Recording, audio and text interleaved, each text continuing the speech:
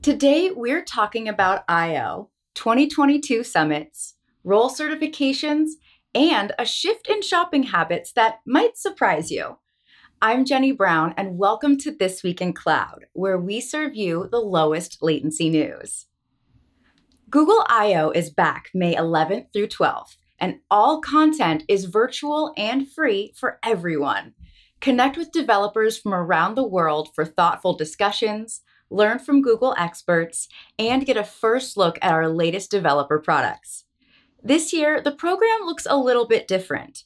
You can catch all keynotes, product announcements, and Learning Lab content on day one, and then come back for day two when all technical sessions will be available on demand.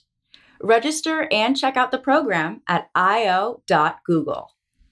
Our 2022 Google Cloud Summit series is in full swing, and you can be among the first to learn about new solutions across data, machine learning, collaboration, security, sustainability, and more.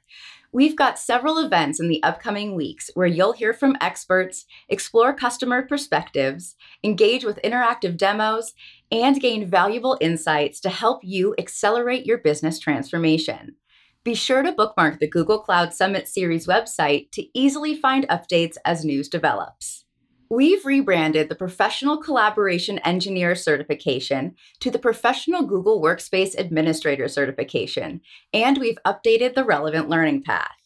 Check out the blog for more details and an interview about the Google Workspace Administrator role and how demand and preparation for this skill set has changed over the years.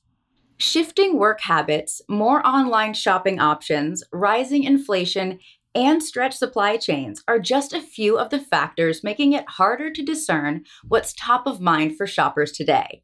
And while price unsurprisingly continues to be a major consideration in purchases, the average shopper is increasingly paying close attention to the values of consumer goods brands and how eco-friendly their products and practices are.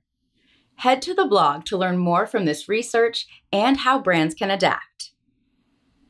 If you want to read more about these announcements or see a full list, check out the link. Any thoughts or ideas? Leave us a comment or tweet us, and we'll see you in the cloud.